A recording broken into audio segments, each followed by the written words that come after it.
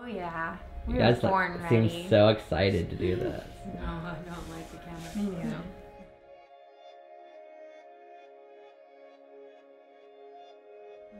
So today we were with 3 classrooms, about 20 kids, showing them and teaching them We did about 4 classrooms. Oh, 4. Mm-hmm. 4 classrooms teaching them about parts of plants. So we did a craft, explained the roots, the stem, the leaves, and the flower, and then showing them the process of how plants grow. So it was pretty cool. You showed different levels for different levels of students. Like the lower students were basically coloring, whereas they got higher, they were writing or cutting and pasting to challenge them based on their skill level. And we also encouraged the parents who were there with their kids to help them write and show them the parts of the plants as they were coloring it in.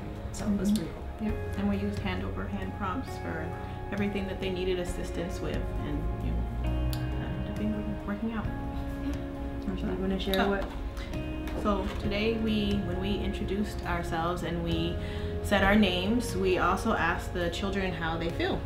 And we used this chart, and a lot of them really loved it. They loved choosing, and everybody thought it was pretty silly to choose something different and even kind of show and express the feeling they were feeling, even some of the nonverbal children.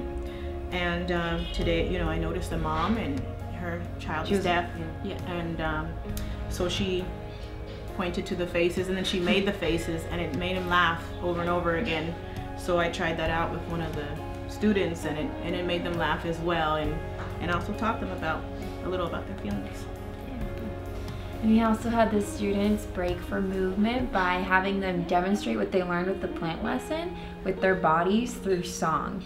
So we had a song where they would show us that they were a seed, and then they would slowly grow up into a plant. And then we kind of did some yoga and challenged their balance. Maybe if they wanted to 1 foot, and like have their leaves blowing in the wind. So it gave them a chance to move. It gave them some like sensory breaks. There was jumping up and down and spinning, and it's good for all kids, and especially kids who have needs for different kinds of movement breaks throughout the day. And it also was another way for them to demonstrate what they're learning through kinesthetics and different way of learning. Cool.